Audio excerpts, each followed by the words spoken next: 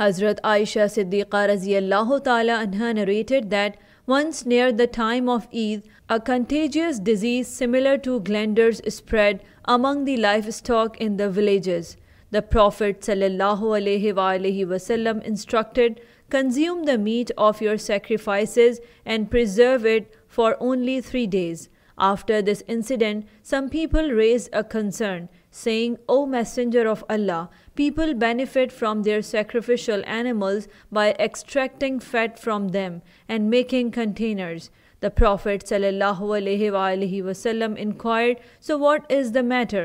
They replied, "You have prohibited keeping the meat for more than 3 days." The Prophet ﷺ clarified, "I prohibited due to the contagious disease that was spreading at that time. Now you can either consume it, give it as charity, or store it." Musnad Ahmad Hadith number 23159.